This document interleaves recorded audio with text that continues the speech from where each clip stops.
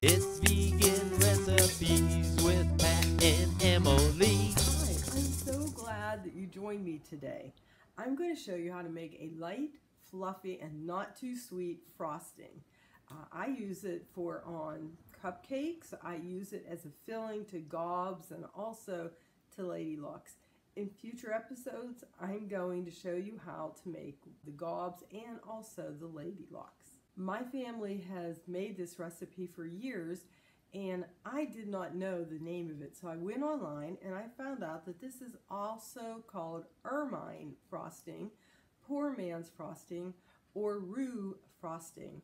I have shortened the process. I do not cook my flour with my milk any longer, so come along and you'll see how I put together this light, fluffy, delicious frosting or filling.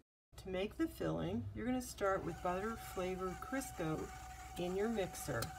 Gradually, you're going to pour in your sugar and beat that. So put a certain portion in and keep beating. I have all of the sugar beaten in. Now I will beat it a couple more minutes until it starts getting fluffy. As you can see, this is still a grainy mixture. Now I'm adding flour and I will beat that a few minutes. While that's beating a minute or two, I will be heating the milk that will be added next. Okay, I am using cashew milk and I have heated it to about 110 degrees.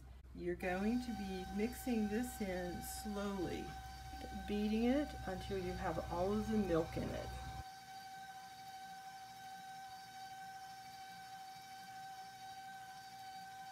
It's time to scrape down the sides of the bowl.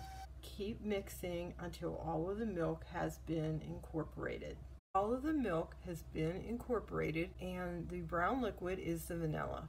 At this point, just whip it up for a while. I'm talking about beating it at least 2 minutes, maybe 3. Make sure it's no longer grainy and that it's nice and fluffy. Scrape down the sides, and in the back of the bowl you can see that it's still a little bit grainy. So at that point, just keep beating. I put my frosting in a container. It will keep in the refrigerator for probably a couple weeks. I've never really tested it, but you can see it's light, it's fluffy, and it's really so delicious. Come and see us next week, and God bless you.